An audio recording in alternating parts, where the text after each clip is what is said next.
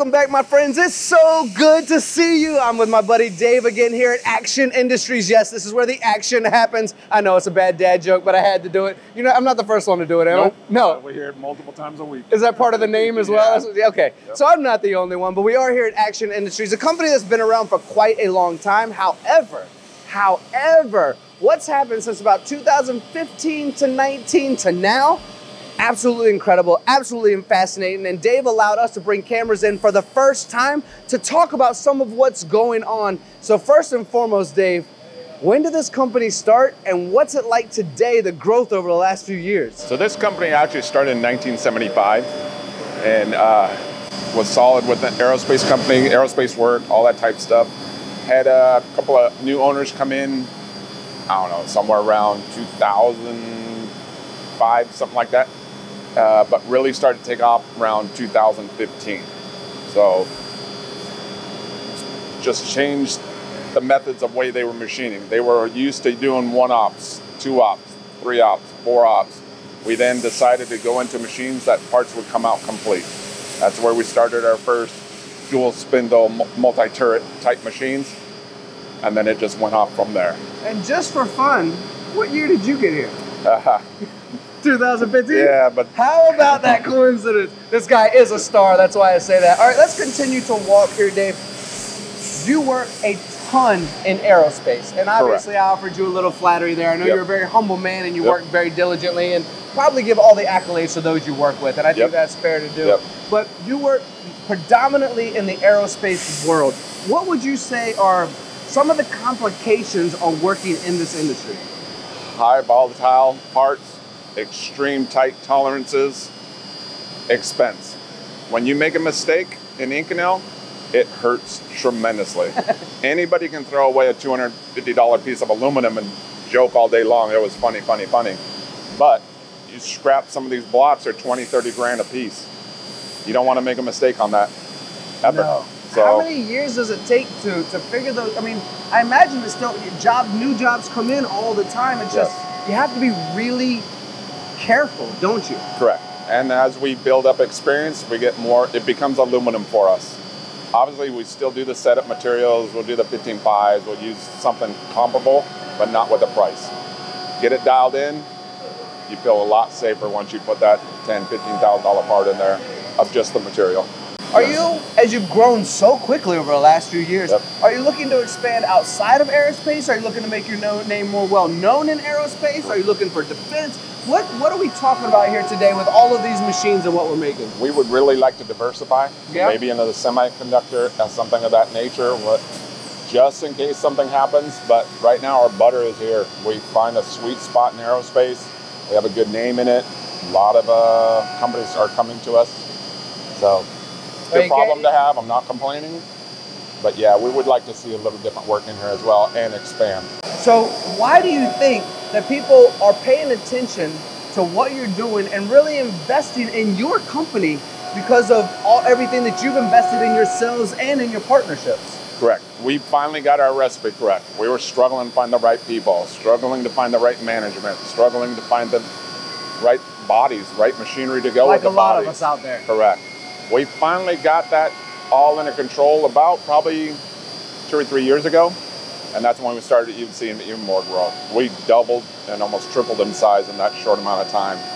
So we've been lucky with a few really good hires, and that solved a lot of our problems. I noticed also as I'm walking around, and we're going to show the audience everything that you have going on here, that there's not a ton of automation, but you have a lot of really intellectual setups and longer cycle times to make sure that your parts are coming out perfect. Correct. So if you take this 4+1 machine, instead of the automation route, we actually designed a fixture that will hold 3 Lang vices. So rotate, rotate, rotate, it actually is automation in itself. Most people are just happy to have 1 Lang vice in there. We're not. Our next design actually puts 8 Lang vices in there. So when we get the ability to get a little bit of downtime, we're going to redo our fixturing. But we do have 3 vices going in at one time. That's how we run it. Can I play the numbers game with you real quick? Yes, sir. If you're already running that many parts in that machine, and you're getting ready to run, how many did you say? 8? 8. Yeah. What's your cycle time turn into? Yeah. Well, what we like to get through is a shift and a half, maybe. Yeah. So maybe one person just loading, next person's unloading, getting ready for the next day to get the parts into inspection and in process and all that good stuff. Would you agree or disagree that having operations like this helps compensate for the labor and skill shortage that everyone's talking about right now? Because 100%. I've seen this young man bounce from this machine, this machine. I see probably 4 times the amount of machines as there are people in this plant right now, and every machine is running. They all have green lights, and you're obviously producing. Yes. So one thing, you have to combat that. So if you can't find the people, figure out a way that the people you have can work, and that's it. Automation, tooling, anything of that nature that just lets it better, because you have to. We just don't have the bodies out there like we used to, and the bodies that you need to perform, they just aren't out there. So you got to work through it. Yeah, and even when we find bodies, a lot of times there's a lot of training involved to go along with it. And we'll get into that in the 3rd segment of this tour, because we have some really accurate parts to show you. But for now, you got some bread and butter, as we like to say, right? Yes, some meat and potatoes. Are there any other bad cliches we can give? I think we hit them all. About the core of what you have going on here. Can we go step into the other facility and 100%. Talk about that? Yeah, that'd be great. Well, Dave, we've made it inside. What did I call it? Bread and butter, meat and potatoes, all the bad cliches. Yep. But it is. And we're going to find out why in just a minute. It's because Dave is a brilliant young man whose wheels are always turning, much like my own. Not that I'm brilliant, but he is. But wheels are always turning. And we're making parts on EDM machines that would normally be roughed on CNC machines. And this beast inside of here is feeding everything else that's going on in this facility at Action Industries, isn't it? Correct. Yep, definitely. And a lot of people are afraid of recast. Sodick has a way of low recast, giving us very little material that have to be removed to make it aerospace friendly. The machines that we can't bring to net because they have special recast callouts, we then machine. But we'll still rough on the EDM and then send over to the machine shop. We found that to be an excellent way to machine. You just said making aerospace easy or convenient or at least simpler, right? And I didn't know Inconel could be made simple, but you've done the best of your ability, haven't you? It's working out very well for us. We're happy with the way we're making parts, and so are our customers. So the proof's right there. We have a ton of work, and obviously the way we're doing it works for us. And I think it would work for other people, but no stealing ideas. Yeah. This is a good idea, but it takes a lot of time, investment, knowledge, know-how. Yep. It's been your entire life. Partnerships with the right people Correct. in order to make something like this work. So while we pretend, oh, it's been so easy, it's a lot of work and dedication that goes into it too. And you need somebody with a lot of EDM experience to realize, oh, hey, we can do that on an EDM. You take a regular mill guy or something, and he's going to say, oh, no, we could always do that on a mill. So you got to think a little outside the box and bring the two together. And then you get a nice, happy marriage.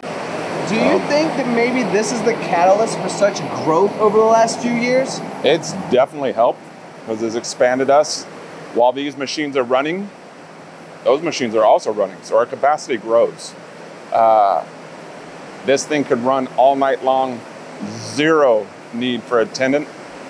So I'll come in, we'll get these machines going over the weekend. Sunday, Monday, parts are done.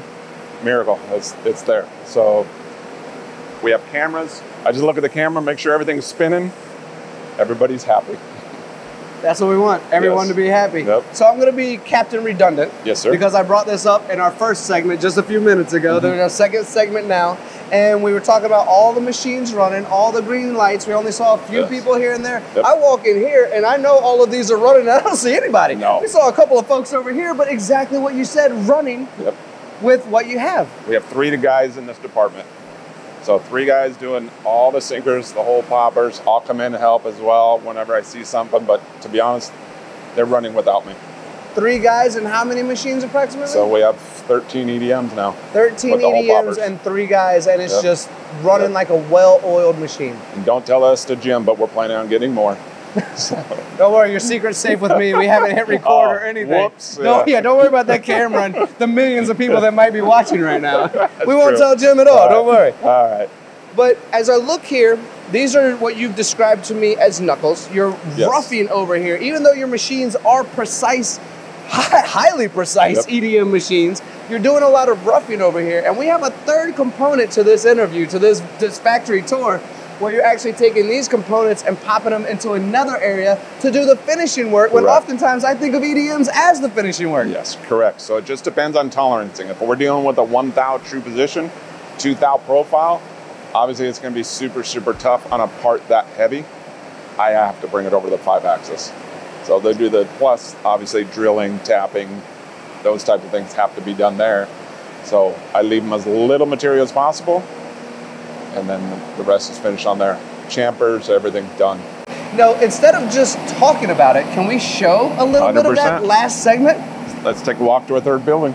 All right, Dave, we've made it to the closing argument, as they would say in court, which I've never been to. So no, I've never seen one myself. No, not at all. But we did make it to the closing argument. We're here in front of your OKK machines. We talked about the roughing being done on EDMs, how you've got to flip the script on everything, and this is where you're doing your finishing. And here's some of the incredible tools that you're utilizing. I mean, that's a monster. That's a monster. It gets the job done, though. It does get the job done. Now, we are talking about Inconel. We've been talking about aerospace the entire time. We've talked about expansion. But here, as we invite the audience in to look at what you're doing, would you mind describing some of the finishing work that's going into this process, Dave? So here is where we're holding the 1 thou true position and the 2 thou profile.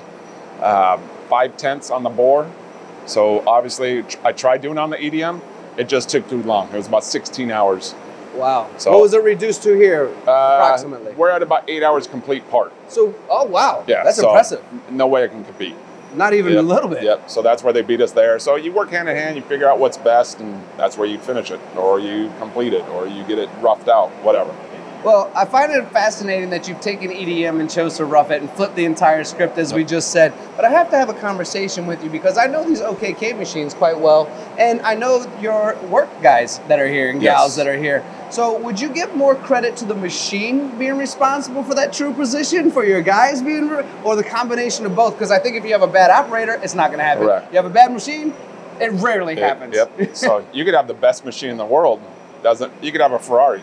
Doesn't mean you have the right driver for it. If you have the wrong driver for it, you're crashing that machine all day long. So yes, you need to have the right guys with the right equipment, and then success starts from there. All right, my friend. Well, we've decided to be nice enough and allow everyone to see what you're doing. Thank you for doing that, by the way. I do want to kind of bring this all full circle and say, because you do want to expand, you are growing so quickly. I mean, don't get me wrong, there's no lack of help needed for the aerospace world, so you're going to have work upon work upon work. But as you continue to expand, are there any closing discussions you'd like to have with everyone watching, inviting them in to give you a look at your website, maybe come take a look at the facility, or invite people, if you're hiring people, bring them in as well, because you have a great facility here. We're always looking for people. Anybody you see this, want an opportunity to work here, please give us a call. Yeah, and always looking to bring more work in, and you and the owner of this company have done such an amazing job, along with everyone else here, to make sure that everyone who does work with you is getting that clean, precise part on time. I know that you've been doing for years now. Correct. And we're going to keep doing it, try and get bigger and better. You, I think, are my new hero. I do appreciate that. You as well. ActionIndustries.com. Give these guys a look out here in Southern California, making some of the precise and difficult parts on the planet look easy.